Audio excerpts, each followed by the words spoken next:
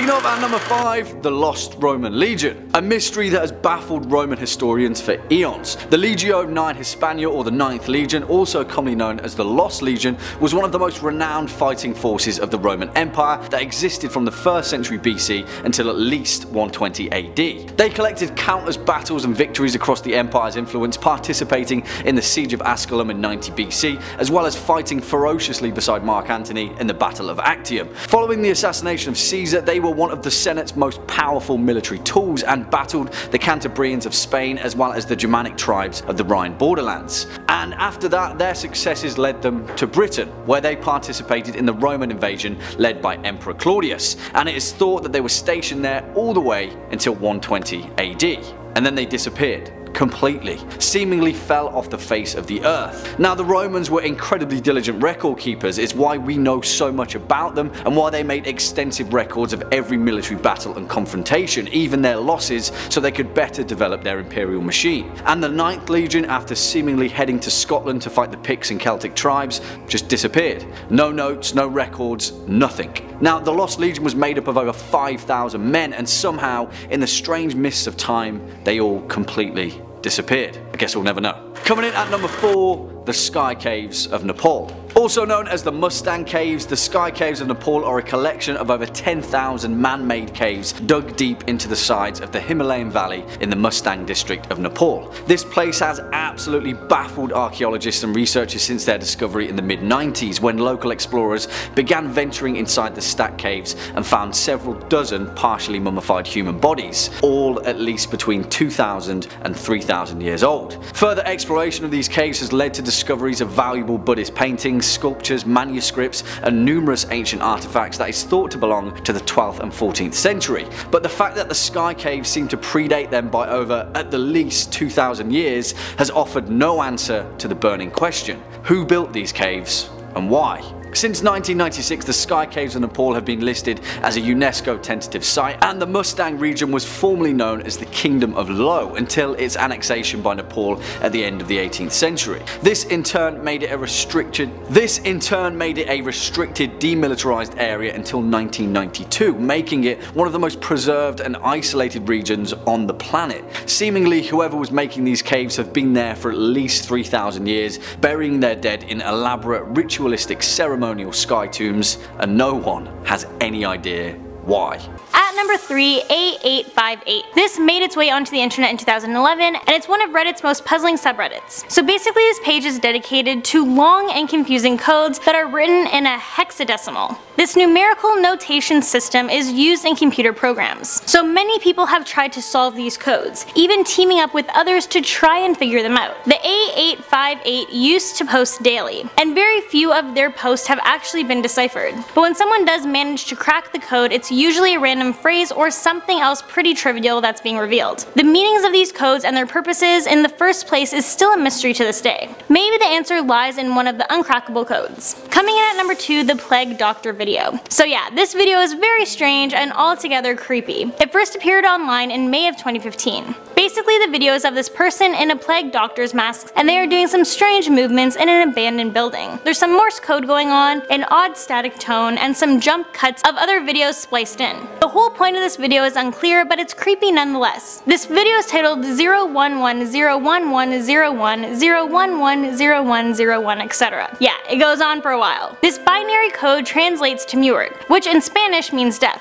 Of course, there's a thread devoted to figuring out exactly what's going on in this video, and they revealed that the video apparently contains the coordinates to the White House, some chess moves, disturbing images depicting violence against women, and other random threatening messages. The source of this video is unknown, as the posters claim no connection to the video and maintain that they did not create the video. So yeah, no one knows the point of this video, but nonetheless, it's pretty creepy. Alright, and before we jump into our number 1 spot, I just want to remind you guys to please show us some love by giving this video a big thumbs up and subscribing to our channel. And once again, stay tuned until the end of the video, as I will be answering your questions. And if you would like to be featured in an upcoming video, then make sure you leave those questions below. And in at number 1, Anonymous. Yes, this is definitely one that needed to be on this list. We've all heard about this group, but if for some reason you are unfamiliar with them, Anonymous was founded in 2003, and it's a group made up of self-proclaimed hacktivists who have basically become a household name over over the past several years. This group's goal is to go online and attack governments, government institutions, government agencies, corporations, and the Church of Scientology. The people of this group say that they have a greater good purpose behind their attacks. Most of their attacks took place in 2011 and 2015. They will usually flood websites, forcing them to shut down. The group is also skilled when it comes to finding something their target is sensitive about and using that to their advantage. They recently declared war on ISIS, they flooded its associated websites with porn and shut down many pages for good. What's even crazier is the anonymous members have been able to keep their identities a secret even after all of these years. The police and government have tried to find out who the members of this group are since they first came out, and still 15 years later they have no idea. In the number 5 spot we have the Mary Celeste. The Mary Celeste was a boat 103 feet in length that weighed 280 tons. It was crafted in Nova Scotia back in 1860. Her final voyage was under Captain Benjamin Briggs, a 37-year-old veteran, and the ship set sail on the 7th of November in 1872. On board it was the captain, his wife, his young daughter, a crew of 8, and they had a whole lot of alcohol they were bringing to Italy. Unexplained disaster struck midway through the voyage, and the ship was found floating at sea with no one on board. The ship was still in working order, no clue was left of what happened to the captain, his family, or his crew. There was no sign of a struggle, everything remained intact on the boat. The only thing missing was the captain's log. I don't know, if you had to ask me, they probably cracked into that alcohol, had a bit of a party, ooh, I'm going to the water. Wait, there's no one left on the boat.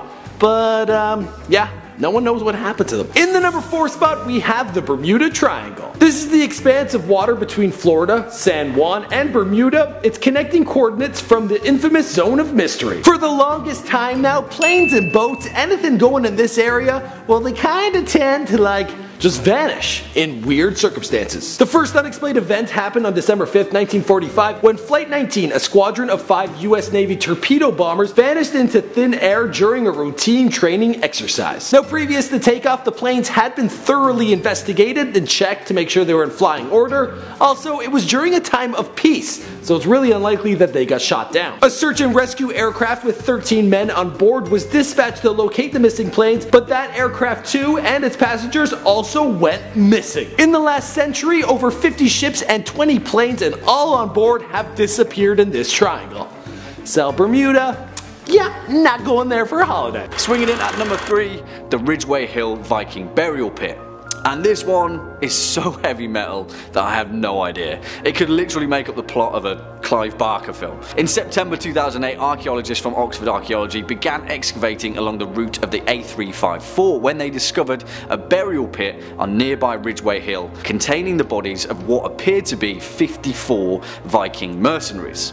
And all of them were decapitated. Not only were they all decapitated though, but when their remains were discovered, it was found that they were all in relatively neat little piles. Their heads in one pile, their torsos in another, like some kind of ancient hunting grounds visitor attraction. Researchers are stumped about the Ridgeway Hill pit. There are no leading theories, and the vast majority of it just doesn't make sense. Carbon dating found that their remains dated back to between 970 and 1025 AD. And they were all of Scandinavian origin and carried the physiques of warriors. One leading theory is that the group was somehow ambushed by nearby villagers and ceremoniously slaughtered, but that makes zero sense and has no ties to the known ritualistic practices of the native Britons. Also, markings on the Vikings' bones show that the method of execution was a bizarre mix of crude and incredibly precise blows, and there was a total of 188 wounds visible on the skeletons, an average of 4 per Viking. One of which had the top of his skull sliced off, exposing his brain. Vampiric blood ritual, ancient cult sacrifice, I have no idea, but the Ridgeway Hill pit doesn't make any sense at all. Next up at number 2, Göbekli Tepe. And to be honest, I could talk about Göbekli Tepe all day, because what the hell is going down in that place we'll maybe never know. Göbekli Tepe, which is Turkish for Potbelly Hill, is an ancient megalithic site that was evidently used for social ritualistic practices. Oh, and also it dates back to the 10th millennium BC. At the least. Just look at this place and you'll understand exactly why this is so insanely baffling during a time which most anthropologists agree we as humans were primitive hunter-gatherers. But nah, Göbekli Tepe seems to say otherwise, with the structure itself making up patterns of absolutely massive T-shaped stone pillars, more than 200 of them, which form around 20 separate circles and are currently the world's oldest known megaliths, older than Stonehenge. Do you know the kind of ingenuity it takes to build a structure like that? So during a time when mankind was seemingly roaming the plains hunting mammoths, we were actually building incomprehensibly vast structures. Klaus Schmidt, who was a leading German archaeologist, held the belief that Göbekli Tepe was a vastly important pilgrimage destination and a somewhat cathedral for a primitive cult of the dead. Though no tombs or graves have ever been found at the site, Schmidt believed that they remain to be discovered, hidden in niches located behind the temple walls. It's important to note that the vast majority of Göbekli Tepe is yet to be unearthed, and mainstream archaeology has primarily ignored this site. For all intents and purposes, it may be one of the most important ancient structures of our species. As Ian Hodder of Stanford University says, Göbekli Tepe changes everything. And finally, our number one spot, the Sphinx. And bear with me, because there is one ancient structure that is beyond baffling: the Sphinx and the perpetual mystery that surrounds it. Now, I'm a stickler for science, but there is something about the Great Sphinx of Giza that just doesn't add up. Now hear me out, because the vast majority of Egyptologists claim that the Sphinx is 4,512 years old, which would have meant it was built in the year 2494 BC. But that completely ignores the fact that there are certain very clear weathering patterns on the Sphinx that do not occur in any other ancient structures in the area, the Great Pyramids included. Author John Anthony West, alongside geologist Robert M. Schoch, found very clear evidence of water erosion on the structure, which is not consistent of the environmental climate patterns of the given time. These patterns and the effect of water erosion would be consistent in a time when Egypt was a wet and rainy landscape, meaning that the Sphinx would have had to be between 7,000 and 10,000 years old. On another note, between 1991 and 1993, when West's team were examining the Sphinx, they found evidence of hollow, regularly shaped spaces and chambers between the pores and at either side of the structure. Egyptologists completely put an end to their examination and forbid any other work. The mysteries of the Sphinx are countless, and one thing is for certain: they're not being fully explored by modern research. Well, what do you guys think about the mystery of the Sphinx? Let us know in the comment box down below. I know you will. Starting off in our number 5 spot, 7. Between 1975 and 1989, there were a total of 7 unsolved murders in the Saga Prefecture. All of these cases were believed to be connected, as the victims were all killed in the same way. They were all strangled to death, they were all females, and 6 of the 7 victims went missing on a Wednesday. The only thing that was different about them was the age range, which was between 11 to 50 years old. There was only ever one man who was arrested and tried for these murders, but he was later found innocent, which leaves all of these murders officially unsolved. On top of that, the statute of limitations has expired for all of the victims except for the final 3. And at number 4, the Kumatori chain. In 1992, between the months of June and July, 5 members of a motorcycle gang committed suicide within 0.7 miles of each other in Osaka. Packed suicides aren't exactly uncommon, but after examining the bodies, the police were convinced that this was staged to look like a packed suicide and that foul play was involved. 3 of the victims in particular gave them reasons to believe these deaths were against their will. For example, one of the young men had horizontal rope marks around his neck, whereas if this was a suicide, there would have been diagonal marks. Next, one of the girls was found with stab wounds on her neck and chest. And for the 3rd victim, he was found hanging from a chestnut tree, but police say there was no clear indication on how he climbed the tree prior to his death. It was then brought up that several of these young gang members reported being stalked at some point before the suicide, but no one was ever interviewed. In the number 3 spot, we have the Easter Island statues. Now, this story starts on Easter Day back in 1722, when a Dutch explorer discovered the island in the southeastern Pacific Ocean. There were in fact primitive people living on this island known as the Rapa Nui, but what was even more mind-boggling was that their ancestors managed to carve and transport 887 statues to the coastline of the island. Some measure 33 feet tall and weigh up to 82 tons. Attempts have been made to recreate the methods that would have been available by these primitive people to make it all happen, but no one seems to be able to figure it out. So how the hell did they do it? In the number 2 spot we have UFOs and Area 51. The first unidentified flying object was reportedly sighted in 1878 in Texas, when a farmer said he saw a large, dark, and circular flying object moving at a great speed. Another famous early sighting was in the UK in 1916, when a pilot reported seeing a row of lights that rose and disappeared into the sky. Now, UFOs have become something of pop culture, but every time we hear another story, it brings up questions about the mysterious Air Force Base, Area 51, and the secrets that lay there. Now, the American government has kept quiet. What we do know is that they conduct secret black budget experiments and test similar aircrafts, but also they have their hands in surveillance experiments and stuff like that. Now, if you want to know more about Area 51, you're in luck, because I made a top 5 on the crazy things going on there. It's on this channel, be sure to check it out.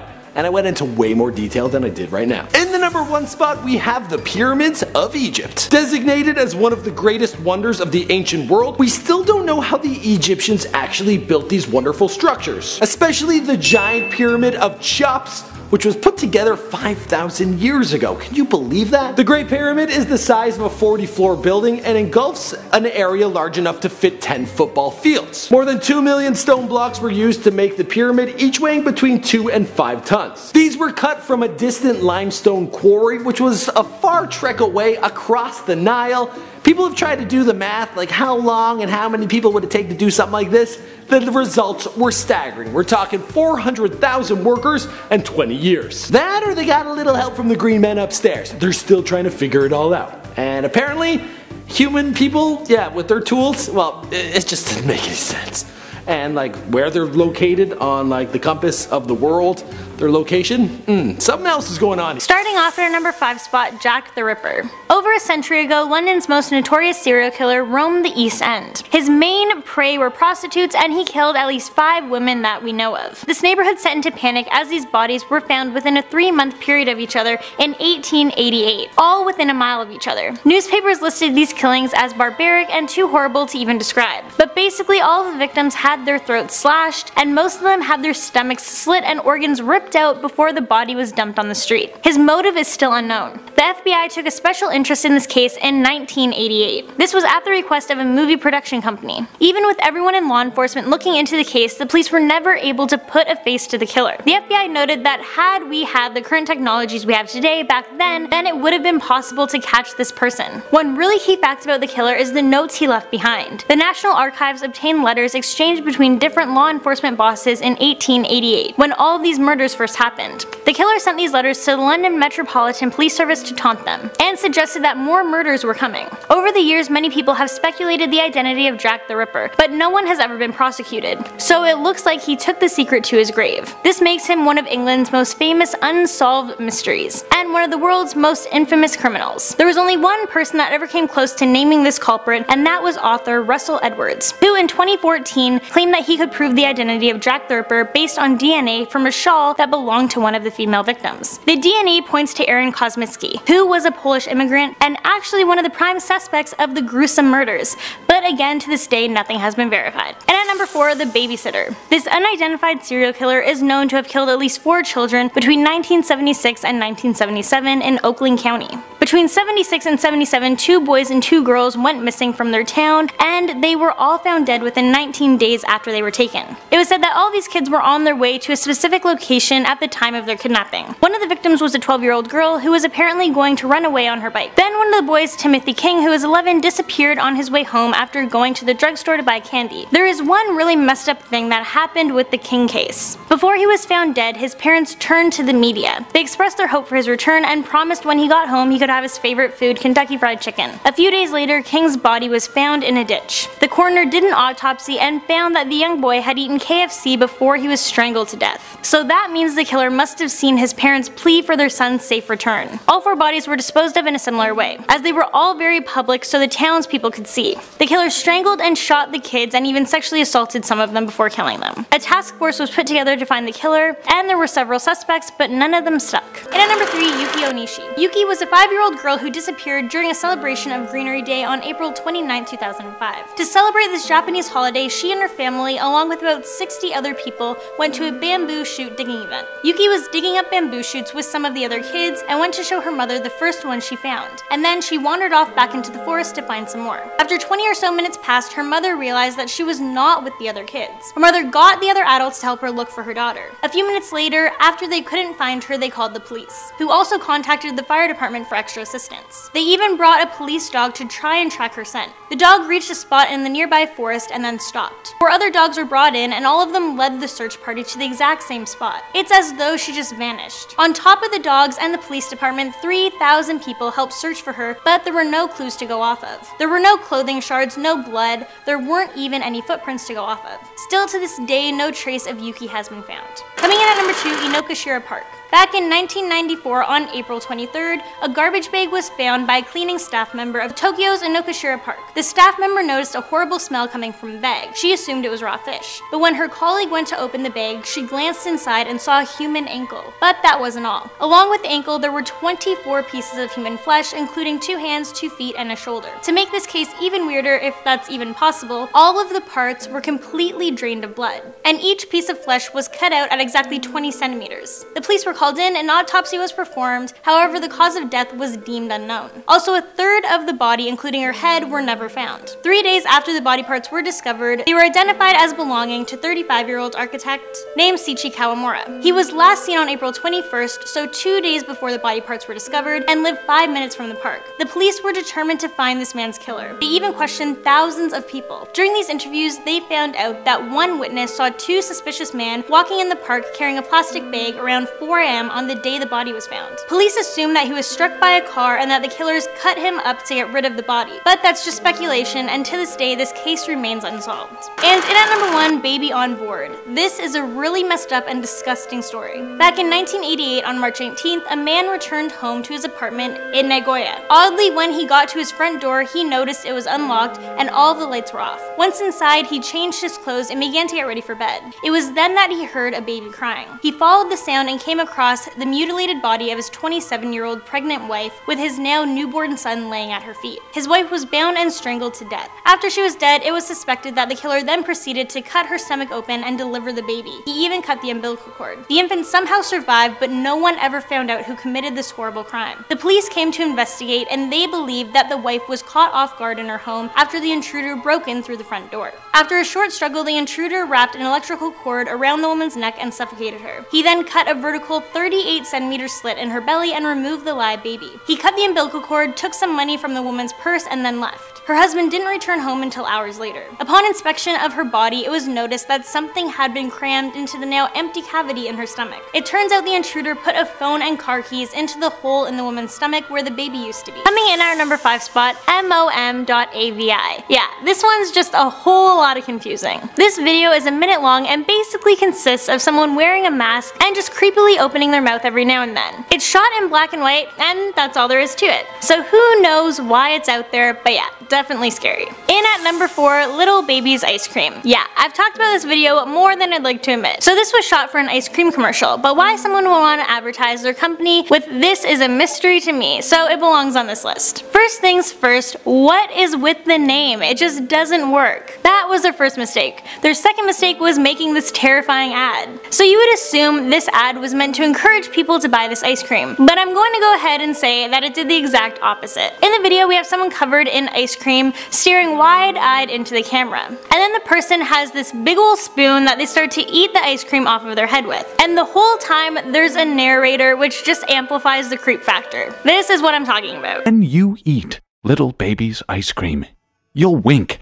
and nod and hug and high-five each other with great enthusiasm. At number 3, D.B. Cooper. To this day, no one even knows this person's real name. But on November 24th of 1971, this name was all over America. This was the day a man referred to as D.B. Cooper hijacked Northwest Airlines Flight 305 and its 36 passengers. He had a briefcase with him and claimed there was a bomb inside. The plane made an emergency landing in Seattle, and the pilot messaged the control tower saying, "We will ask you to stay there until we get coordinated with our friend in the back." Once 200 $100,000 and several parachutes were given to Cooper, he demanded that the plane then take back off and fly him to Mexico. The passengers were released at this time, and it was just him and the flight crew. Before taking off, he asked for the rear door to remain open and for the plane to fly low and slow. Cooper clearly knew what he was doing, but by the time authorities figured it out, it was too late. As the plane was flying to Reno, Cooper jumped out of the plane and parachuted into the night. Law enforcement officials did have 5 different planes tailing the jetliner, but apparently no one in those planes witnessed the jump. Also, the FBI are positive that Cooper wouldn't have survived this jump, but extensive searches on the ground in the landing area showed no signs of Cooper, the parachute, or the money. Hundreds of people were interviewed, the FBI tracked leads across the nation,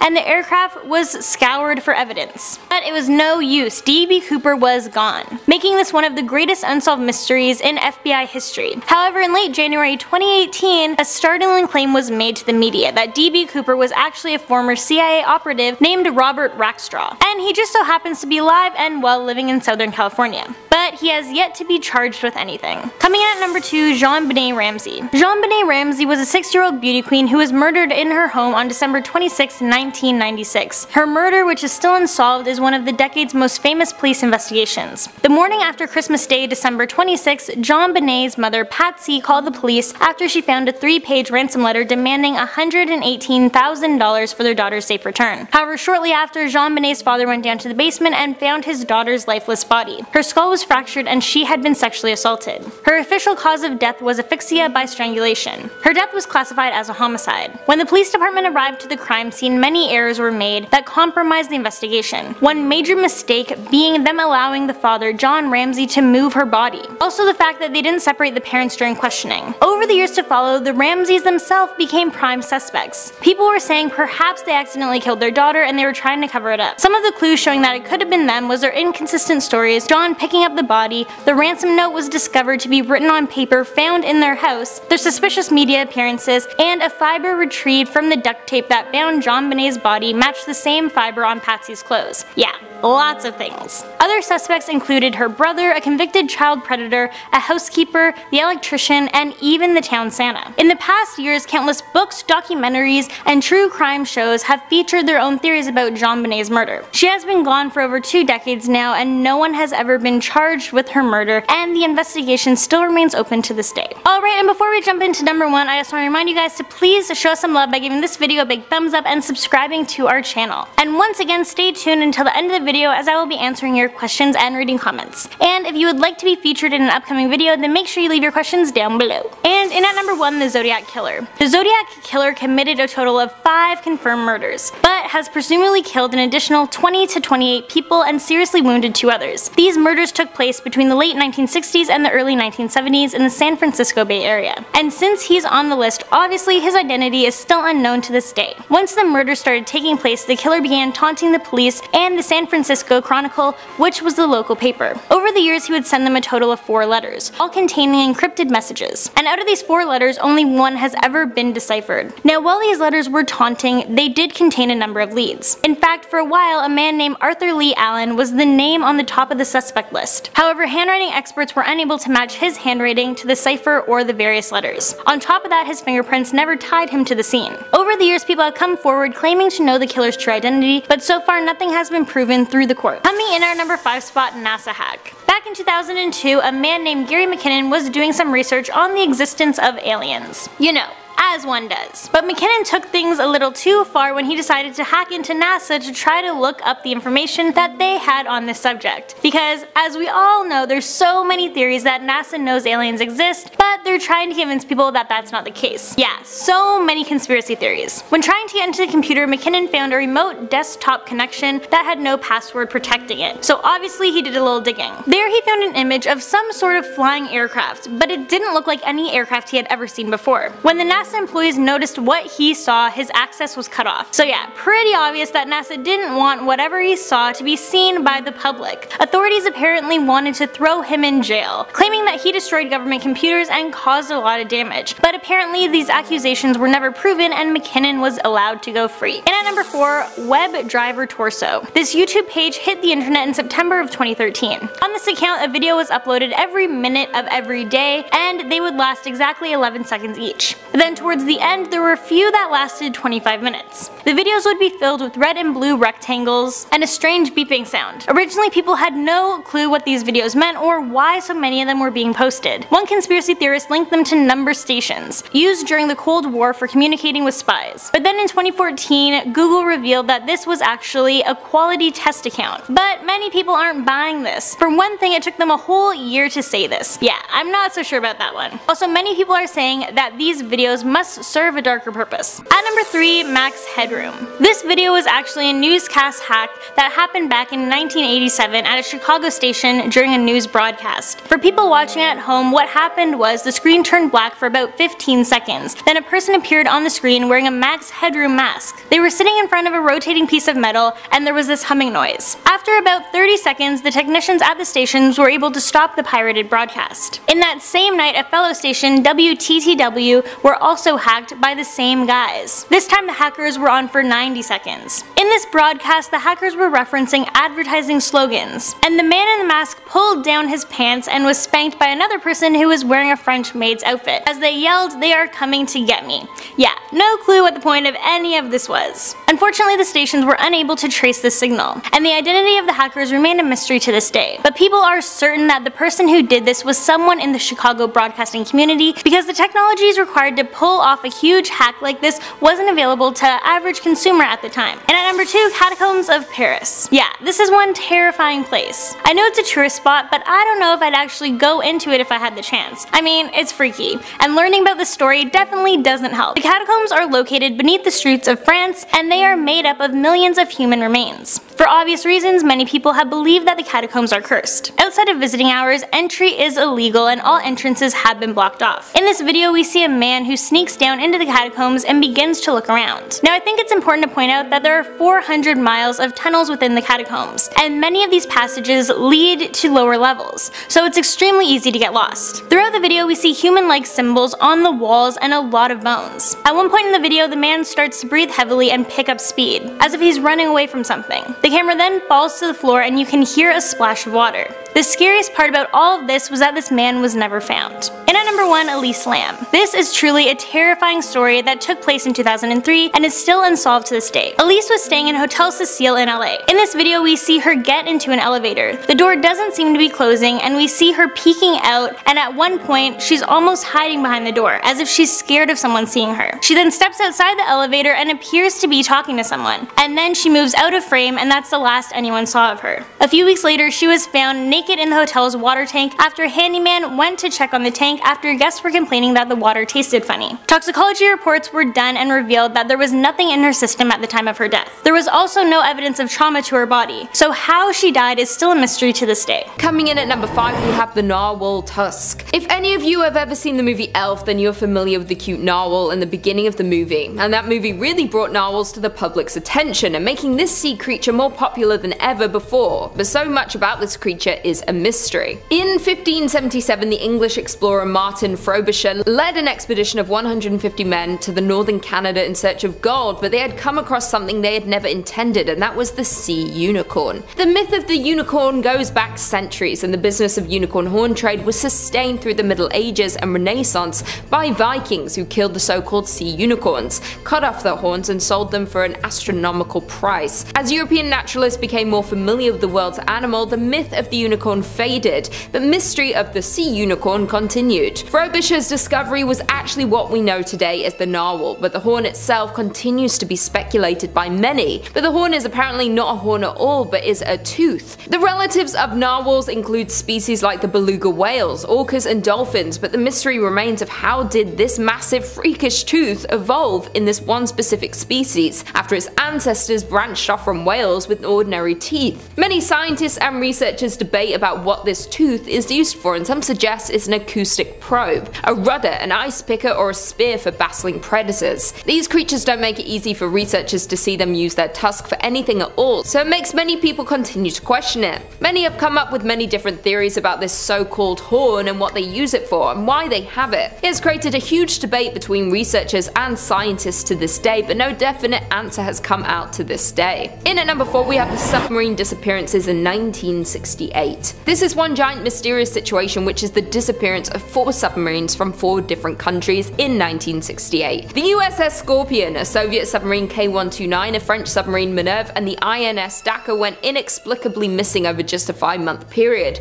and the last 2 disappearing only 4 days apart. The exact causes of these sinkings remain unknown and remain a mystery over 50 years later. The INS Dakar was scheduled to arrive in Israel on January 29, 1968. When it didn't return, searchers went out to find it, but after a while there was no sign of the missing submarine. So the search ended on February 4th, and the 69-man crew was officially declared dead in 1981. The cause of the sinking was never determined, and theories say that either a mechanical or human error caused a catastrophic accident, or that the submarine snorkel was damaged after hitting another ship, causing it to flood. The Minerve was on the training operation in the Mediterranean on January 27, 1968, and when they were on their way home, the men were caught in a bad storm. When it was 30 miles away from the port, the Minerve made contact with the men on land and said it would port in about an hour, but an hour came and went, and the submarine had never returned. A frantic search was conducted with 20 vessels and aircrafts trying to locate the Minerve, but it was eventually called off on February 2nd when they found nothing. The K-129 with a crew of 98 descended on March 8, 1968, and almost 2 weeks into patrol on the North Pacific, the K-129 failed to send a scheduled radio message. The Soviets soon began a frantic search, and after 2 months of no sign of the submarine,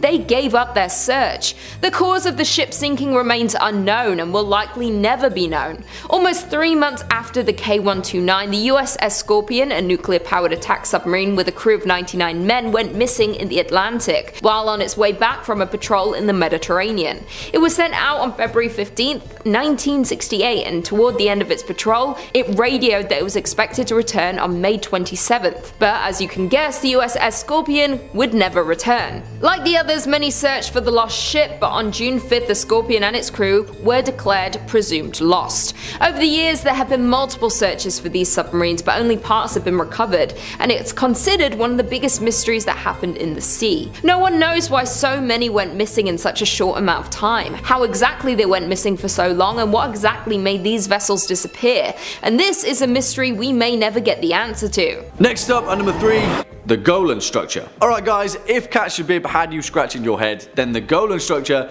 is going to require some form of head scratching machinery.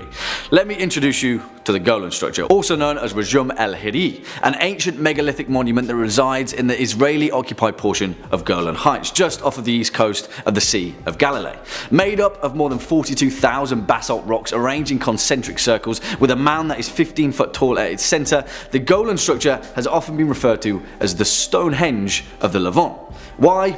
Well, of course, because it dates back to at least the early Bronze Age, to between 3000 and 2700 BCE. So what is it? Who built it? What purpose did it serve? Yeah, that'll be a we don't have a freaking clue on pretty much all of those points. The outermost wall of this structure is 520 feet in diameter and 8 feet high, and since archaeological excavations have thus far yielded very few material remains, most Israeli archaeologists believe that this site was certainly not of a defensive position or a residential quarter, but most likely, as the vast majority of these enigmas are, it was a ritual center.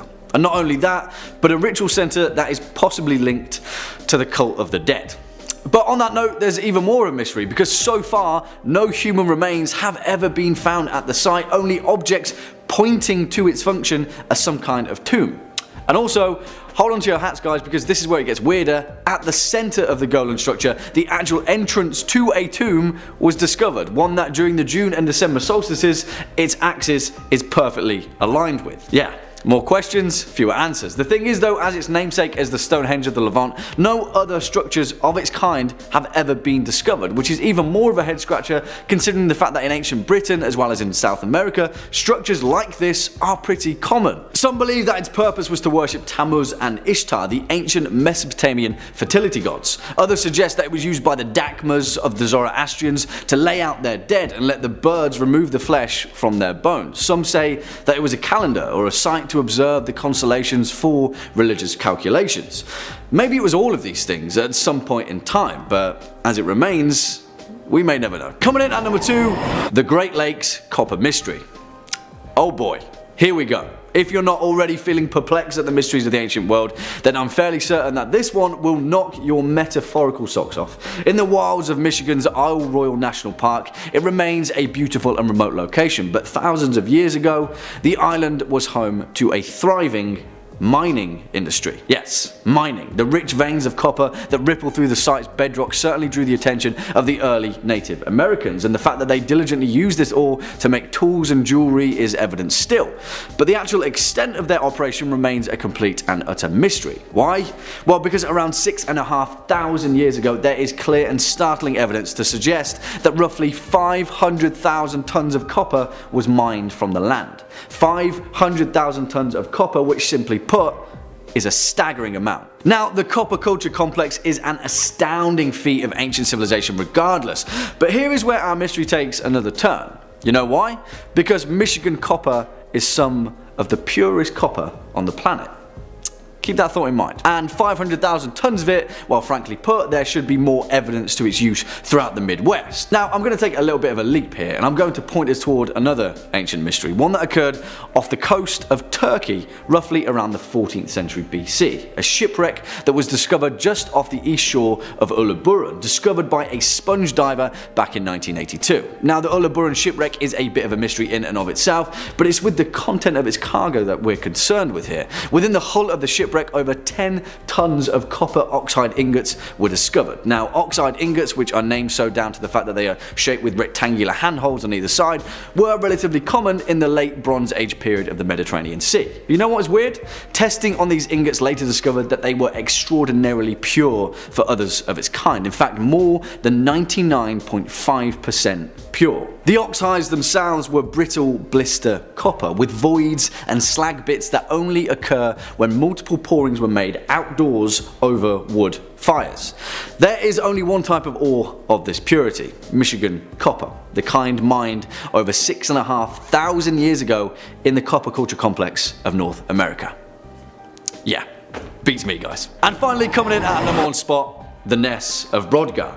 And I absolutely adore this particular Neolithic mystery, and at the moment this is pretty much my direct inspiration for scholarly study of the ancient world. Now, we've covered this area quite a few times on this channel, and if you'd like to find out more about places like Skara Brae, the ancient site discovered on the Orkney Isles of northern Scotland, then please check out our Scottish history list, and also, you know, do your own discovering, because Neolithic Orkney is absolutely amazing.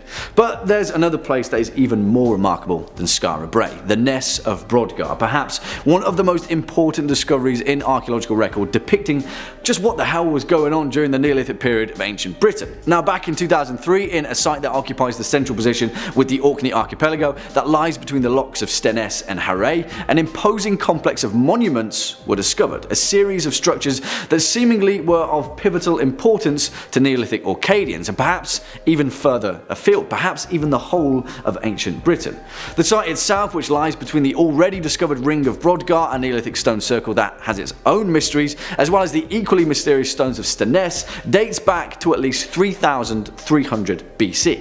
As of 2016, 14 structures have been discovered, with many of them being built on top of each other, suggesting perhaps an even older use of this site and a location of incredible importance to the Neolithic people of ancient Britain. Without a doubt though, the most impressive structure, known as Structure 10, which appears to be a Neolithic pyramid, is even more of a head scratcher. Yeah, I just said Neolithic pyramid. Around this site, which was used prolifically up until around 2200 BCE, after which it abruptly stopped, archaeologists have since discovered the bones of approximately 400 cattle, around which the carcasses of several red deer were placed, with many of their tibia bones being cracked and extracted for marrow, suggesting the site of a feast. Do you know what's weirder though? During this event, there is also evidence of the temple being largely destroyed, brick by brick. Seemingly, for some reason, the Neolithic Orcadians built this site as a place of incredible importance, used it for 1,000 years, and then one day threw a party and tore the whole thing down.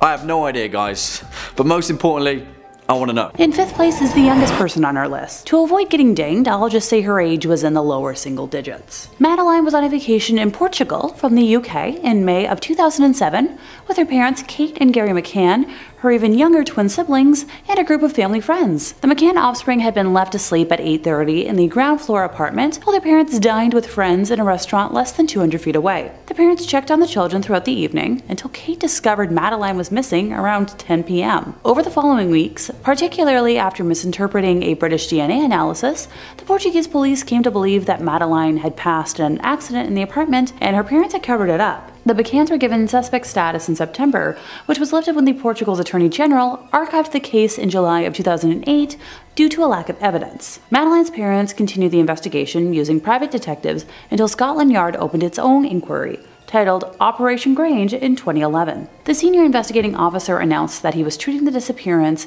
as a criminal act by a stranger, most likely a planned abduction or burglary gone wrong. In 2013, Scotland Yard released images of men they wanted to trace, including one of a man seen carrying a child towards the beach on the night that Madeline vanished. Shortly after this, and rather conveniently, Portuguese police reopened their inquiry. Operation Grange was scaled back in 2015, but the remaining detectives continue to pursue a small number of inquiries described as significant. As of the time of filming this video, there has been no clear answer as to what happened that night, or who took Madeline. Many theories have emerged, including the possibility that Madeline left the apartment by herself and was abducted by a passerby or fell into one of the open construction sites nearby. But according to her mother, Madeline would have had to open the unlocked patio doors, close the curtains behind her, close the door again, open and close the child gate at the top of the stairs, then open and close the gate leading to the street, which was unlikely with her capabilities at the time. Heck, even I'm exhausted thinking about that. My own 2 cents on this involve wondering, A, why the patio doors would be unlocked,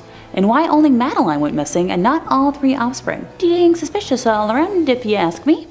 And since you're here, I'm assuming you're asking me. In 4th place, we have Cameron Remmer. On September 29th of 2011, 29-year-old Cameron left his home in Encinitas, California for a business trip to San Francisco and checked into the Fairmont Hotel with plans to remain in the city for about a month in hopes of expanding his medical marijuana business. On the evening of October 6th, one of Cameron's friends in Arizona received a strange phone call from him asking for money to pay for a room. When the friend agreed to the request, Cameron suddenly changed his mind and said he found a place to stay. It turned out that Cameron was drinking very heavily at the Fairmont that night, and the hotel had asked him to leave. Before he left, Cameron checked his bags in with the hotel and claimed he would return to pick them up later. He stayed true to his word, returning 3 days later, incoherent and disoriented, wearing a completely different shoe on each foot. He was able to get into his former room without retrieving his bags, and this was the last anyone saw of him. After Cameron was reported missing, his bags were finally opened to reveal over 60 vials of medical something-something, along with $30,000 in cash. There have since been numerous unconfirmed sightings of a disheveled Cameron wandering around San Francisco, leading to speculation that he suffered a psychotic break and is now a homeless transient. But I wonder,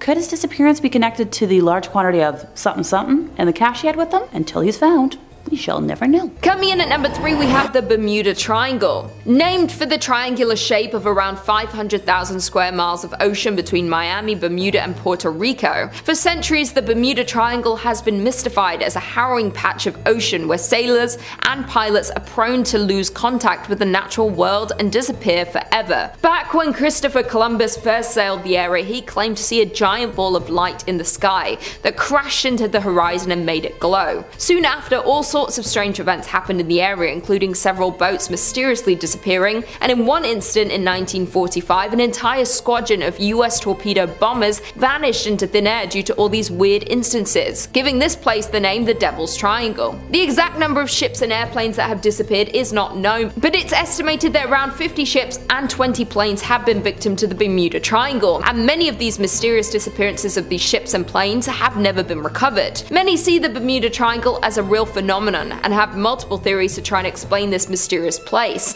and some of these theories are human error, paranormal explanations, violent weather like hurricanes, the Gulf Stream, which is a major surface current within the ocean, methane hydrates, which is a form of natural gas that causes bubbles to form around the ship and ultimately sink it without warning. All of these are only theories, and the Bermuda Triangle to this day is the most notorious sea legend of all time. In at number 2, we have the Gulf of Mexico's cursed shipwreck. An estimated 4,000 shipwrecks litter the seabed across the stretch of water, and the Gulf of Mexico is one of the wealthiest locations for maritime archaeology in the world. In February 2001, oil workers for ExxonMobil were laying some pipeline when they happened to stumble upon a shipwreck about 2,600 feet deep. After discovering the wreckage, a team was assembled to explore this mysterious ship, but nothing seemed to go right. The exploration submarine malfunctioned right as it was getting ready to go down to check out the wreck, and that was only the beginning of these mysterious malfunctions. Others include video monitors going out whenever they fired their thrusters, sonars breaking, and hydraulics going haywire with no explanation for any of these problems. After nothing working and things continuing to break, the Navy sent a researcher submarine down to investigate the wreckage, and on the way down it suddenly self-destructed, and somehow when it finally did get to the wreck, its arms were too short to reach anything. 6 months later, in July in 2002, a team working aboard the NR-1 decided to launch a robotic sub down to the wreck site, but the malfunctions continued. The second the rover entered the water, it veered to the right and went out of control. The tether had caught in the propellers, which caused the vessel to smash into the underside of the ship, and the rover was never recovered. Later in the summer of 2002, the curse would continue as a ship from Sustainable Sea Program of the NOAA offered to pick up artifacts from the site. The first time the vessel attempted to leave the dock, debris was lodged in the propeller. The second time, the propeller locked and the ship ended up in dry lock, needing repairs. Over the years, many others have tried to learn more about this wreck, but little was found, and what was found wasn't at all helpful. To this day, nothing has been able to get too close to the shipwreck to investigate and explore the phenomenon, and very little is known about this mysterious ship. Many believe the lives lost in the wreck continue to haunt the ship and will keep anyone and everything out of it at all costs. And finally, in at number 1, we have the unmapped ocean floor. This is truly one of the biggest mysteries, and humans' curiosity about the Earth's floor is centuries old. Much remains to be learned about the ocean, especially exploring the mystery of the deep sea. From mapping and describing the physical, biological, geological, chemical, and archaeological aspects of the ocean and understanding their dynamics. For centuries, scholars believed the deep sea to be a lifeless place. Until the late 19th century, we've discovered there is a diversity of life and creatures living down there. Many researchers and divers had tried to dive and take submarines down to explore more of this unknown place, but it's very hard due to the extremely cold temperatures, the darkness, and the literally bone-shattering pressure that's more than 1,000 times that at sea level. In 2019, a retired naval officer, Victor Vescovo, set a new record as one of the deepest dives to date, reaching almost 36,000 feet down in a submarine into the deepest place on Earth, the Marianas Trench. The ocean covers more than 70% of the planet's surface, driving weather, regulating temperature, and ultimately supporting all life's organisms. Throughout history, the ocean has been a vital source of sustenance, transport, commerce, growth, and inspiration. But to this day, more than 80% of the ocean remains unmapped, unobserved, and unexplored, and it's still unknown how deep the ocean really is. Given the high degree of difficulty and cost in exploring our ocean using underwater vehicles, researchers have relied heavily on technologies such as sonar to generate maps of the seafloor, but currently less than 10% of the global ocean is mapped using modern sonar technology, and only about 35% of the United States have been mapped using modern methods. As we go deeper into the ocean floor, it's too deep for this modern technology because it's too remote and dark for this type of visual mapping. So if you go swimming in the ocean, it's very unknown of what is swimming and living below you. But scientists and researchers continue to develop technologies to unlock the many secrets of the ocean. The NOAA is working to increase our understanding of the ocean realm. Kicking off at number 5, Stone Tongue. Which again is a pretty damn awesome name for a death metal band, right? But if you're a fan of this series, you'll already know that lists like these are literal golden skull mines for naming yourselves in all your death metal glory. So metalheads that are looking for a band name, take note, please. And also, thank me later. Anyway, Stone Tongue. Let's first cast our gaze back to 1991 in Northamptonshire, Britain, where archaeologists discovered a gruesome and even stranger mutilation that emerged from the remains of Roman Britain. Now, it's no hidden secret that Britain is littered with instances of intrigue from the Roman occupation of Britain, but this one in particular seemingly doesn't fit any sort of logic, or any of the many other mysteries of ancient Britain. At the bottom of a burial pit, buried beneath dozens of other bodies, archaeologists found the skeleton of a man whose tongue had apparently been amputated and instead replaced with a flat stone. wedged into his mouth.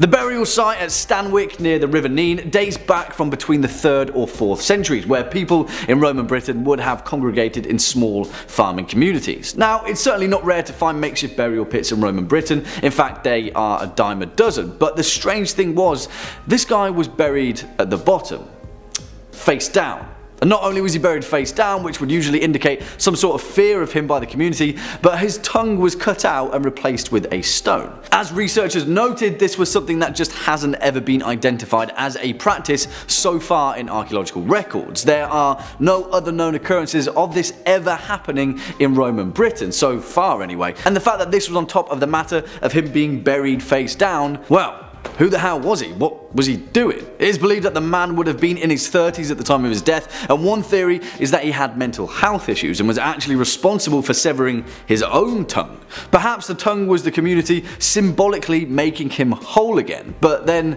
why was he buried face down? Now, archaeologists are currently trying to correlate this practice to ancient Germanic laws, but its place in a small farming community in Roman Britain, yeah, that remains a complete and utter mystery. Swinging in at number 4, Cat Shabib. And I absolutely love this one, as well as pretty much all of the next few entries, because nothing gets my mind whirring quite like an ancient structure that no one knows what the hell it is, or what it was doing, or why it was even there. Let me introduce you to the Cat Shabib, an ancient wall in southern Jordan that since its identification by British diplomat Sir Alec Kirkbride back in 1948 has had archaeologists scratching their heads ever since. I say identification because Kirkbride certainly didn't discover this structure per se, but instead he noticed that whilst he was flying over Jordan there was a very apparent and very clear line across the geographical landscape. A wall, in fact, that ran 150 kilometers, making it the longest linear archaeological site in Jordan. Now, why would anyone build a wall of such length? Now, the Romans had reason to with the Picts, ancient China had reason to with Genghis Khan,